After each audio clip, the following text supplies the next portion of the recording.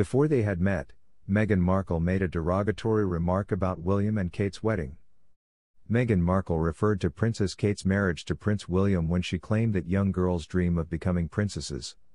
Years before she became a member of the royal family herself, Meghan Markle conjectured that Kate Middleton's wedding was the result of a youthful fantasy. A large portion of the world watched in wonder as Prince William and Kate Middleton got married in 2011. However, not Meghan Markle, who had already begun criticizing her.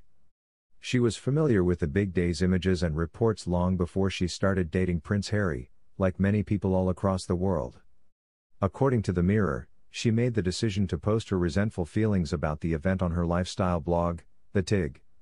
While the West Minster Abbey procession in April 2011 won the hearts of millions, Meghan criticized the pomp that surrounded the event as being childhood illusions. She asserted that she had no adult aspirations of being a gorgeous princess.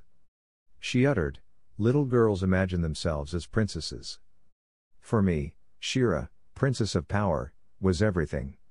For those of you who are not aware with the 1980s cartoon allusion, Shira is twin man's sister and a strong, sword-wielding royal rebel.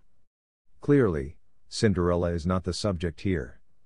This childhood fantasy seems to still exist in grown women. Just take a look at all the fanfare surrounding the royal wedding and the never-ending discussion about Princess Kate. Kate Middleton stunned in a gorgeous long-sleeved wedding dress created by Alexander McQueen's creative director Sarah Burton.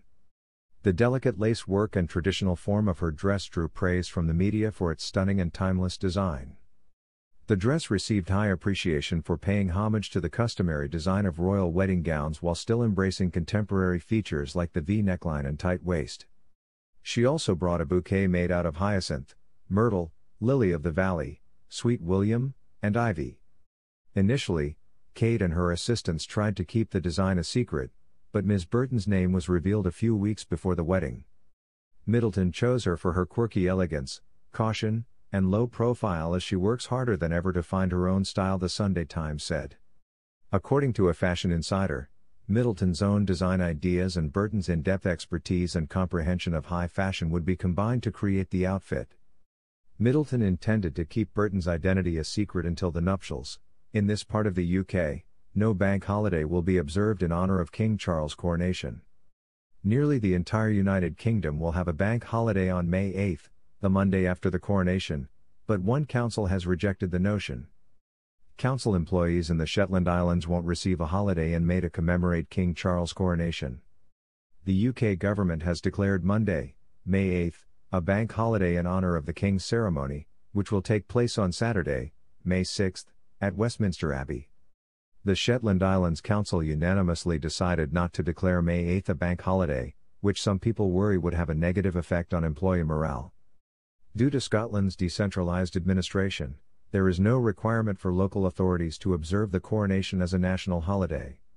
Options had been presented to the Policy and Resources Committee of the Council, ranging from do nothing to declaring a national holiday during which all non-essential municipal business would cease. Robert Thompson, a councillor for the North Isles, declared that he would support the do nothing option, which would require anyone who wanted to skip work on May 8 to apply for paid vacation. The council decided to give the Queen's burial a one-time bank holiday last year, then in June they decided to relocate their post-Up Helly AA break to coincide with the Platinum Jubilee. On the final Tuesday of January, Up Helly AA, a fire festival, is held in Lerwick, Shetland.